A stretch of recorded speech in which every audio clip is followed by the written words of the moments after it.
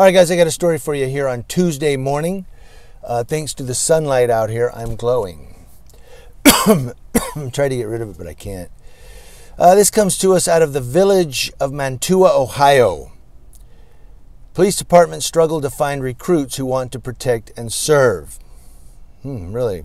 Chief Joe Urso of Mantua Police Department in the village of Mantua, Ohio, is the only full-time officer in the department. He has 10 part-timers and would like to hire 3 or 4 auxiliary officers who he would make part-time officers in the future. In a village of only 1,000 people, he has only a handful of applications. Urso was quoted saying, "Nobody is banging down the door like 10 or 15 years ago to come into this line of work."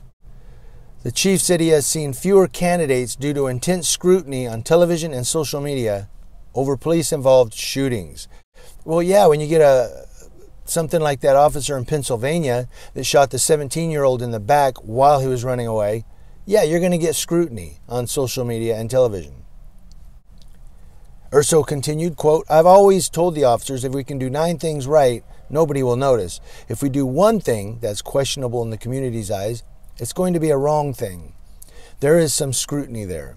When you look at someone like this cop in Redlands here, that's going around shining his flashlight in people's face, yeah, you're going to get scrutiny from the community. Yeah, you're going to have the community look and go, what a dick cop.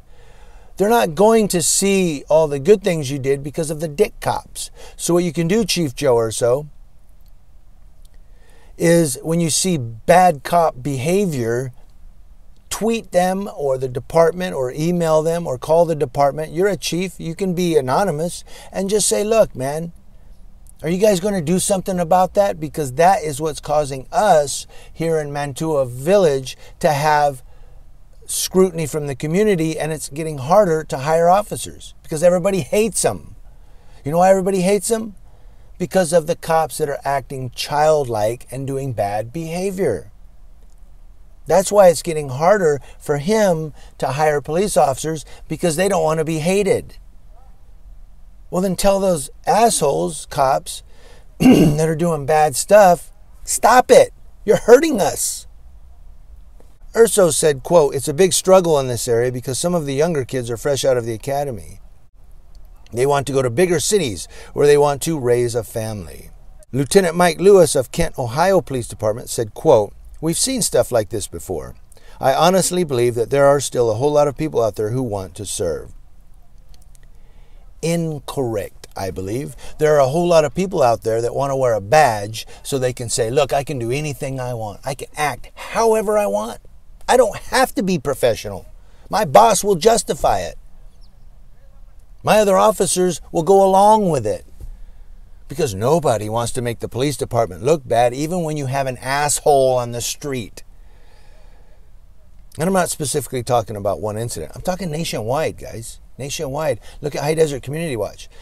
When he confronted the LAPD, he was doing a First Amendment audit, legal activity, constitutionally protected, and 4 gang-like new younger cops jumped out of a car like they were thugs on South Side getting ready to smack somebody.